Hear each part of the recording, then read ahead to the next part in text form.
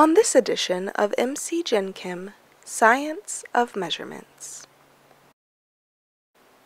A measurement must include the appropriate unit. In science, we use the metric system, known as the International System of Units.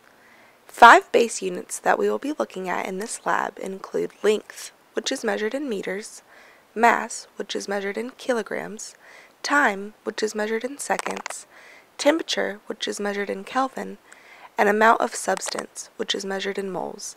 Let's do a conversion example. If you have 15 grams and you want to convert to kilograms, then you must divide by 1,000 grams to give you 0.015 kilograms. Since we started out with 2 significant figures, then you should end with 2 significant figures. Scientific notation is an exponential notation used to denote extremely small or extremely large numbers. Let's do an example of converting a standard number to scientific notation and from scientific notation to a standard number. This number converted to scientific notation is 3.2005 times 10 to the 5th. The 5th exponent is obtained because when you start from the very right of the last number and work your way left until you are in between the first and second number, you have moved 5 decimal places. In the original number, there are 4 significant digits, so you should end with 4 significant digits. This number converted to a standard number is 0.50305. When you start at where the decimal used to be and move left 6 decimal places, then this is the correct standard notation for this number. There are 3 significant digits in the first number, so there will be 3 significant digits in the final answer.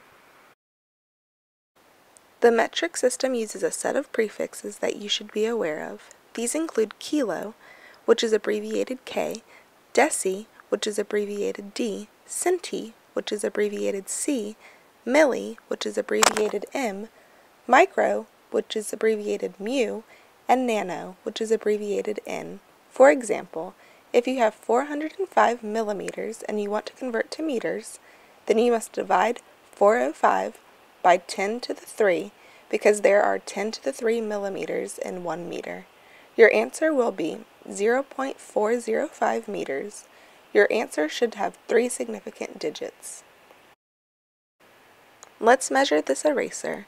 We will be measuring in centimeters, which means that the proper way to record centimeters is to 2 decimal places because rulers have a 0.1 centimeter least count. So you have to estimate the last digit.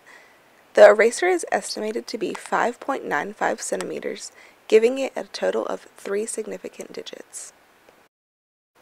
For the 100 milliliter graduated cylinder, the least count is 1 milliliter. Therefore, the amount of water in this picture is measured to be 60.0 milliliters.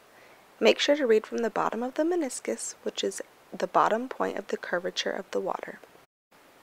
For the 10 milliliter graduated cylinder, the least count is 0.1 milliliters. Therefore, the amount of water in this picture is measured to be 8.51 milliliters according to the meniscus.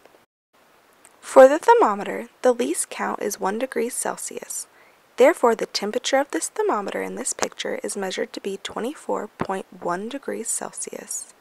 Remember that you want to be in SI units, so you need to convert the degrees Celsius to Kelvin.